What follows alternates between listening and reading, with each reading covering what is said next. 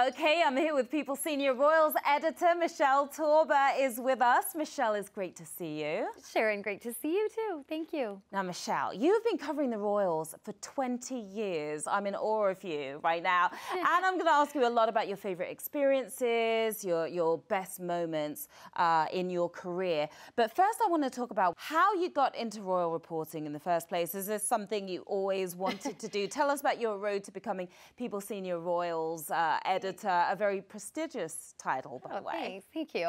Tell my parents that. No, it's funny because when I was 11 years old, as maybe no young girls do, I decided for Halloween I was going to dress up as Queen Elizabeth. Oh, wow. And I look a little like Blanche from Golden Girls because I thought Queen Elizabeth would have a fan, but in a big straw hat. But anyway, I ended up pursuing journalism. I love telling stories and writing, and I got a job at People pretty soon out of college.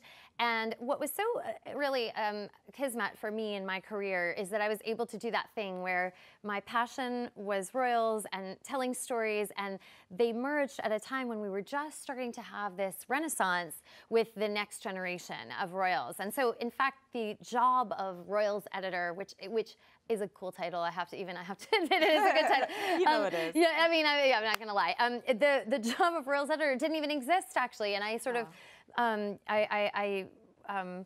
asked, could it be its own thing? Because we were coming up at this time when it was clear we were on to the next chapter for the royal family. Wow. It's been good timing. Okay, now we hear the term palace statement. Yes. When we hear about a palace statement, who exactly is that from? Yeah, it's a good question. The palace, I always think palaces don't talk, right? But we always say that the palace says. So a palace statement means a statement issued by one of the offices representing William and Kate, that would be Kensington Palace, Meghan and Harry, who are now under Buckingham Palace, but a little bit in flux. Yeah. Prince Charles and Camilla, who are under the umbrella of Clarence House, and then of course the Queen and Prince Philip, who are also Buckingham Palace. So we use palace generally to sort of encompass all of those various offices. Got it. And we also hear palace sources, palace insiders a lot, which can be very vague, but these are tried and trusted, credible sources that you found. Yes, and again, I've been working this beat for 20 years. Simon for even a little longer. And we've been together the whole time. And those sources take decades to cultivate, to gain trust. And we're really, careful about who we would ever rely on in terms of, fact checking and making sure we're as accurate as possible. You have sources outside of the palace as well when you're reporting on the royals, without giving too much away, their identity for yourself. They're supposed to be anonymous. Yes. What kind of sources do you go to outside of the palace? Yeah, so, there are friends who speak with us. There are people, we sometimes say in their circle, which means people who interact with them. And to sort of like be specific about their exact role would compromise, how... would make them feel that they couldn't speak as freely as maybe they could otherwise. So people who interact with them, friends, people who work maybe, in similar sort of similar circles as the palace aides who are within, and sometimes palace aides themselves. And then of course there are PRs too. Intriguing. I want to know how royal reporting has changed over the years. Obviously, there are many ways to answer that, but what would you say are the biggest changes you've seen throughout your career? Yeah, one of the things when I first started reporting at People, and it was a little predated my time, but it definitely caught my eye, was, the early days of People and journalism at People were very sort of male-driven, and there was sort of a perspective that was less. Definitely less feminist than it is today, less, female forward the way we are, our staff in New York and myself in Orlando, we're women led, and so we're very focused on making sure that it's not just about what Kate's wearing or what Meghan's wearing, but about the issues that they're really trying to promote.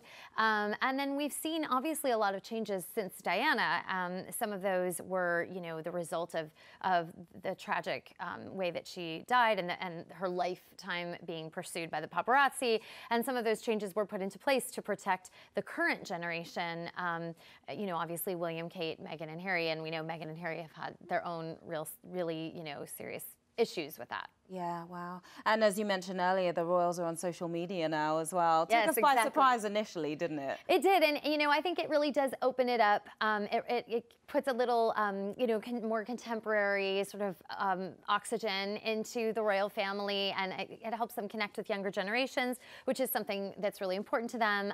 And it makes for, you know, fun content for us too. So win-win. Now I need to know how many members of the royal family you have met. And who? Yes.